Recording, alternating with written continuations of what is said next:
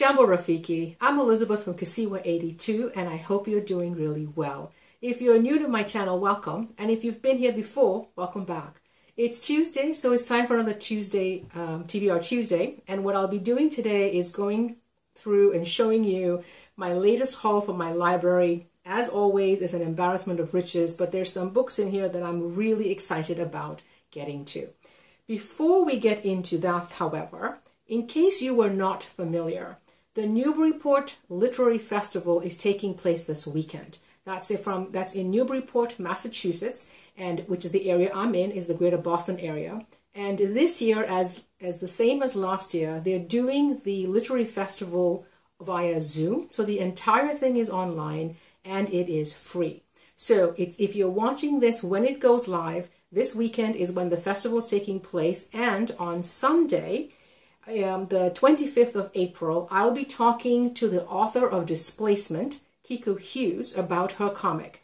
So that takes place this Sunday, the 25th at 1:30 p.m. Eastern Time. It's free, it's virtual, it doesn't matter where you are in the world. Please join and listen to a conversation with Kiku, and if you have any questions, if you have not picked up this book already, I recommend you check it out and join us to talk to the author, and we can answer all those burning questions you have. So let's jump into the haul. So April is National Poetry Month here in the US, and so as usual, I tend to have a couple of poetry collections going. I am about halfway through Margaret Atwood's new one. It's called Dearly. It's a collection of new poems. Some of these work better for me than others, but again, it's Atwood, and when she's good, she's really, really good. I also have Lord of the Butterflies by Andrea Gibson. So this one looks like it has a bit more prose poetry in it, and really looking forward to that. I don't think I've read any of this author's work before, so I'm excited to dive in. As always, I will put a list of the books and all the information, authors, translators, all that good stuff down below in the description box. So if you want to take a look at any of those in detail, go ahead and go down there. I'm also participating in the Invisible Cities project, and that's where we read translated works from 3 countries every month. And if you take a look, I'll leave a link for that particular project and the books I've read to date.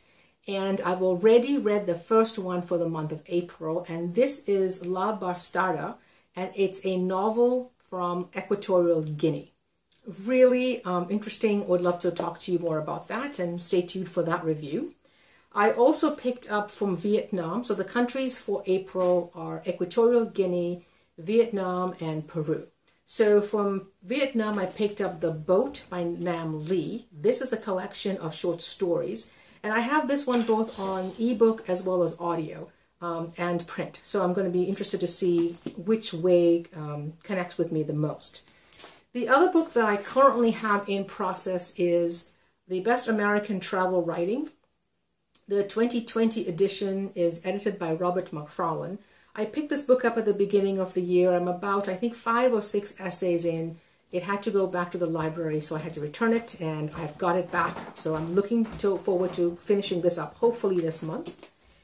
And as always, there's comics, right? Now, there's books that are not comics here as well, but let's go through these just in the order I'm picking them up. I have the manga series Blue Blood.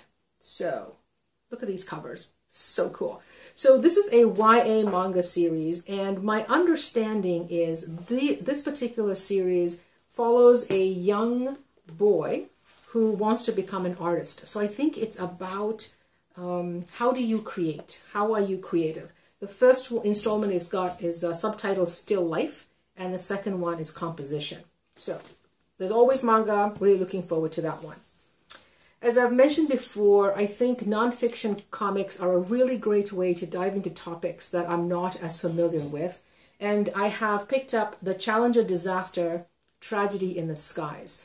Now again, as with most of us, I think I'm aware 30,000-foot level of the events around the Challenger disaster, but I don't know the specifics, and I'm hoping that this, which is a graphic novel, a history graphic novel, will give me a little bit more information. So really excited about that one as well.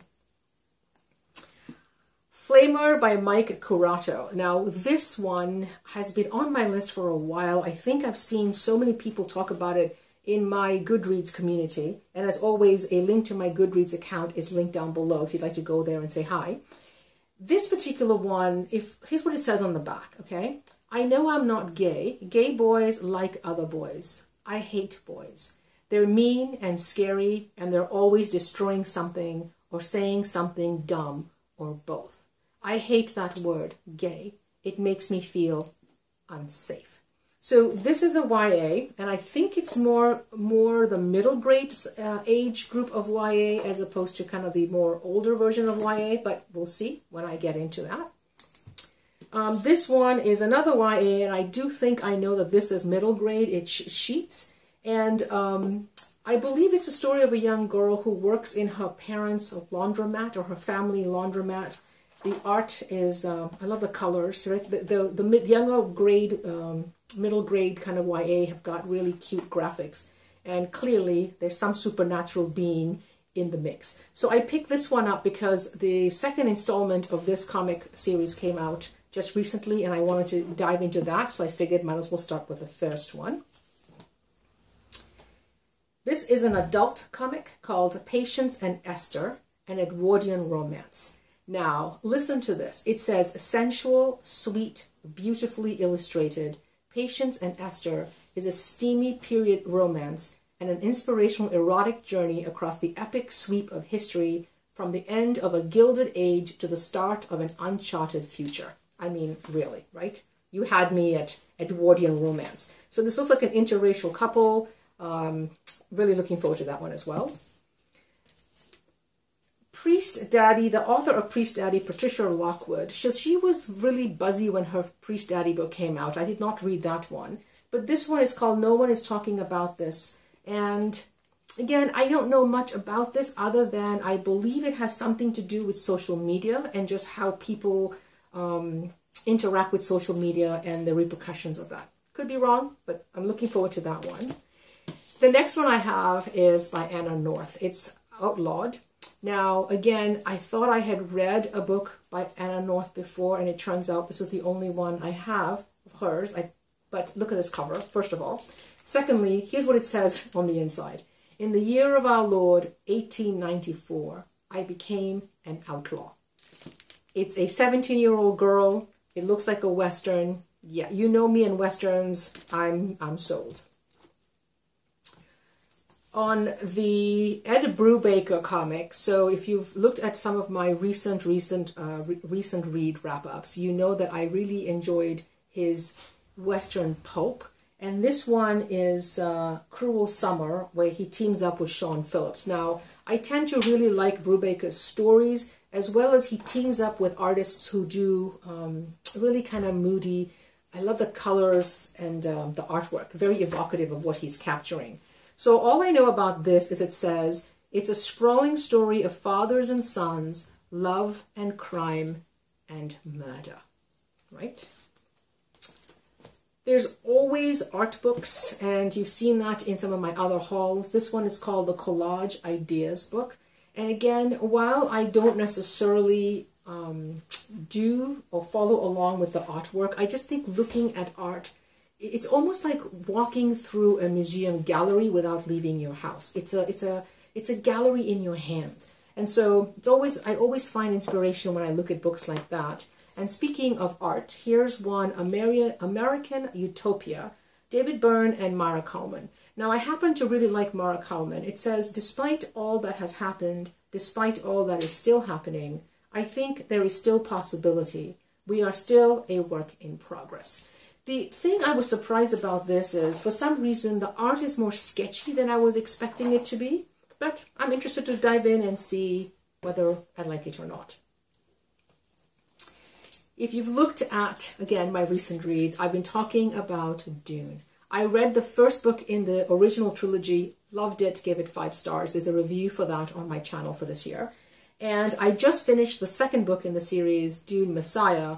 Really loved that one as well. Stay tuned, a review of that will be coming out in the next week. So while I am in between the book 2 and book 3, this popped at my library. It's the Dune graphic novel. It's the first book. And you know, I can't get enough of this world. I can't get enough of the story here. So I thought, let me dive into this. I'm just loving how the colors look, and cannot wait for the movie adaptation. Right? Cannot. Okay, last 4 or 5 books here. The Haunting of Tram Car 015 by P. Jelly Clark. I talked about the first trilogy, the first novella in this trilogy earlier this year. I really enjoyed this one. That one I gave it 4 stars. I'm hoping this will be equally good. So the setting of this world is 1920s Cairo, and there's supernatural beings, including jinn, roaming the streets. The first book investigates the murder of a jinn, and we follow the POV of a female detective.